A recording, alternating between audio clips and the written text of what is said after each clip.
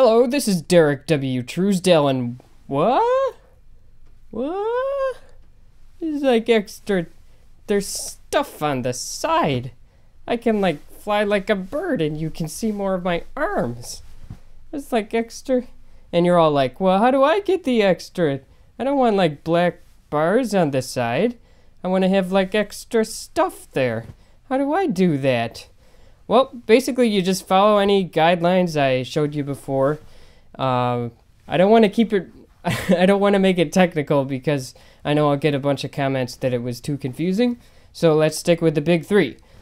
Screen size. For high quality, it's got to be 480 by 360 or bigger, but since we're doing widescreen, I'm going to say 640 by 360 is the size that you want to use, you know, to get it wide.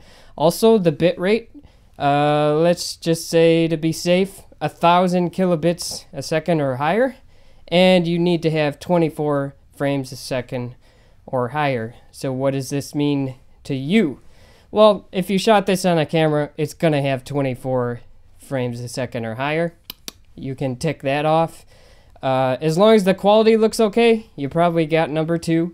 And number 1, you know, when you export the movie, you just gotta pick the right kind of size and make sure it's widescreen. And I promise I'm not gonna go into it more than that. I will give you the link right over there, even closer. It's like right there. I can almost touch it. The link is so close over there. Oh, you have to click the more thing so it drops down. Yeah, see it? There's the link. If you want all the boring technical stuff, then click on that link, and there's more technical stuff. But for the rest of you, you know, there's a whole bunch of kinds of video that you can upload.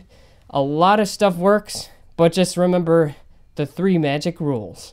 I'm Derek W. Truesdale, and this is the end of the video.